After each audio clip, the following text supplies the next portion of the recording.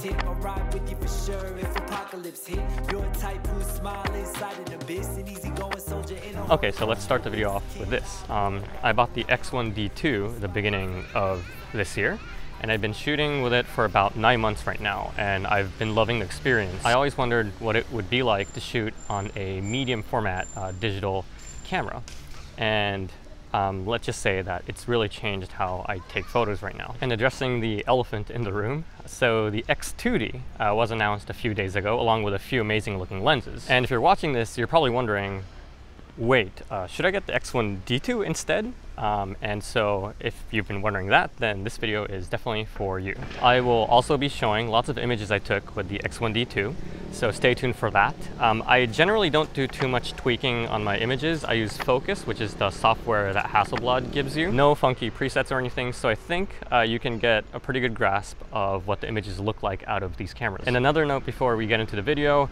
the X1D is also available, but that actually, it's a bit old, and also the X1D2 is an upgrade to that camera with a lot of kind of upgrades to the flaws that the original X1D had. So in this video, I'll mainly be covering my experience with X1D2, and I will personally be pretty careful if you're planning on getting an X1D. So first, let's talk about finances, because let's be real here. We're gonna be talking about a serious investment.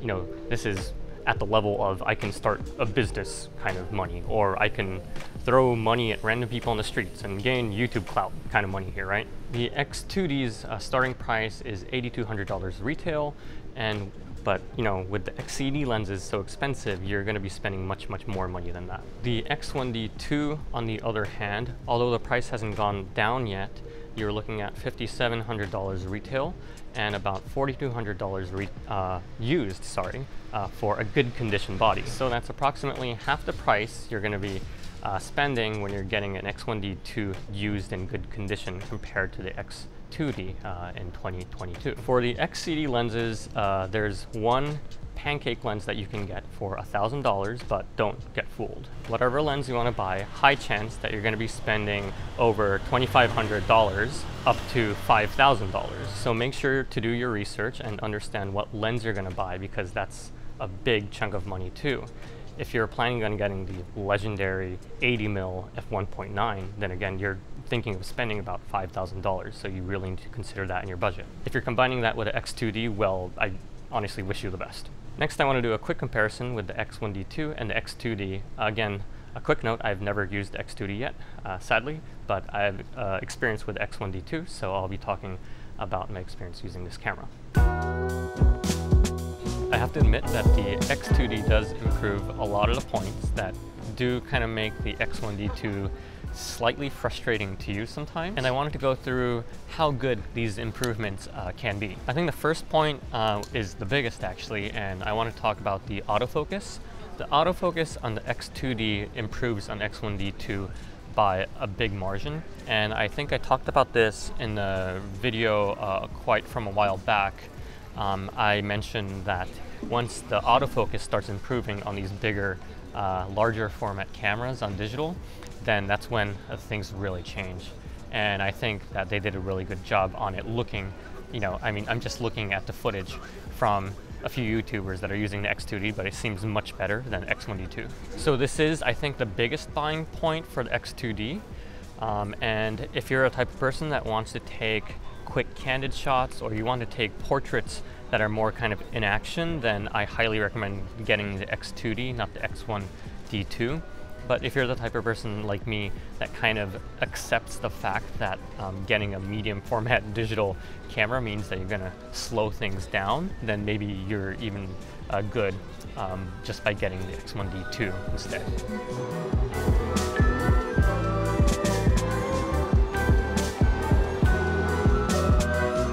So next I wanted to talk about image quality, because the X2D has an amazing, astonishing 100 megapixels, which is, you know, compared to the measly 50 megapixels of the X1D2, you know, which is, you know, it's a good deal. It's a great deal, perhaps.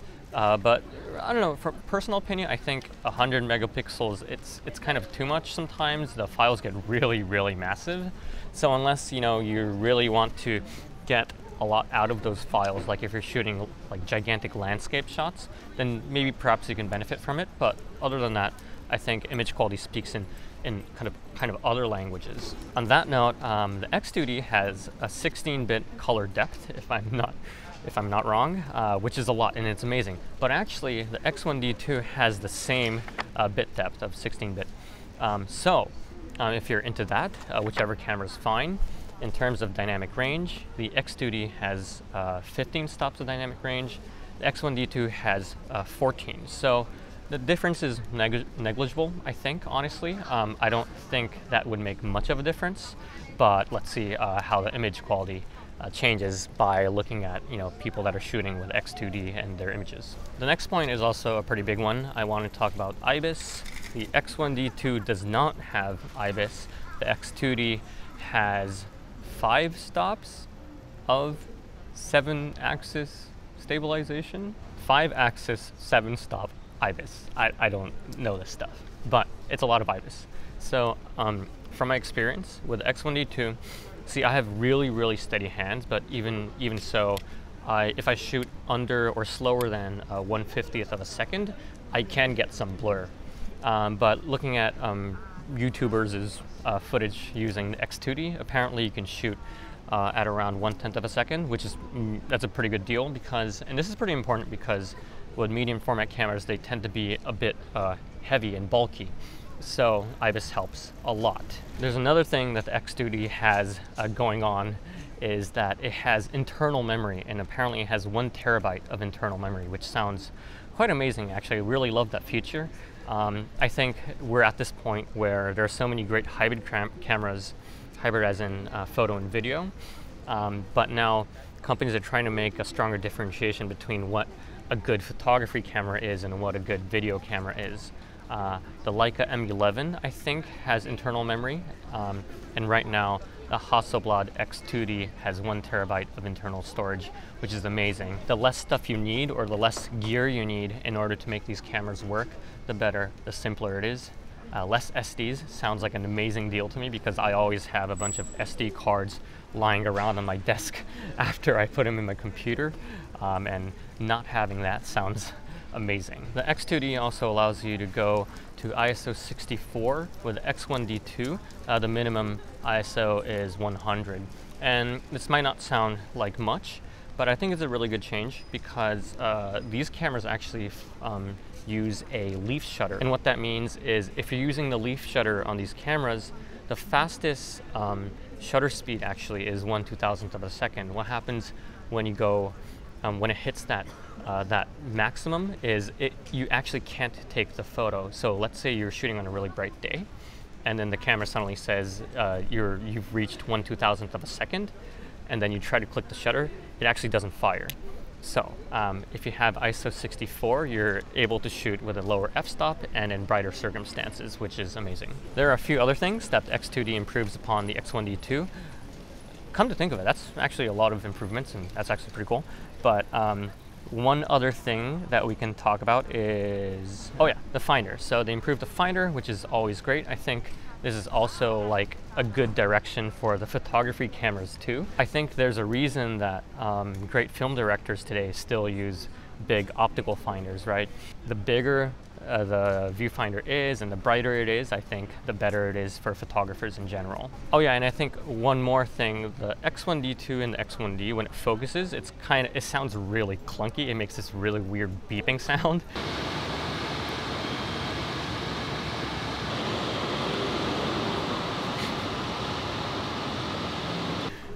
Apparently they improved that a lot with the X2D, so I think that's a good thing because I've had experiences where I'm shooting for a client and then this camera doesn't focus well and keeps on like beeping, and the client is like, what the fuck is up with that camera, right? Or that photographer. So that was a good thing, definitely. Quickly, some features that I love about the X1D2 personally. I love the design of this camera. Obviously, getting the X2D, the design language itself is pretty similar, so we can get either one. The build quality is amazing, and I think that's one of the main differentiators between this and the Fujis. The Fujis, you know, the GFX 100s and the S's, and sorry, there's too many and I forgot the names honestly. But yeah, they have similar functionalities. but when you want something with a good build, then you're definitely going to be getting this camera. Next, the image quality out of the Hasselblad X series cameras, they're just fantastic all around. I love the color rendition too specifically. Maybe that also has something to do with using Focus and not Adobe software. But yeah, in whatever situation, I recommend using the Focus software first before you start using Lightroom for these images. Another thing I love about the X series cameras is definitely the accessories. It does feel like a complete system. The batteries are amazing. There's a battery charging port where you can charge 2 batteries, and I love the UI on that. There's also like a remote trigger, and there are just like many things that you can buy along with the camera, and it's designed to fit the design aesthetic of the camera too, which I definitely love. Okay, so to wrap things up, which camera should you get? The most simple answer, and I'm sorry again if this is kind of such a plain answer, but if you want the improved autofocus on the X2D, then that's kind of the only option you got, I think.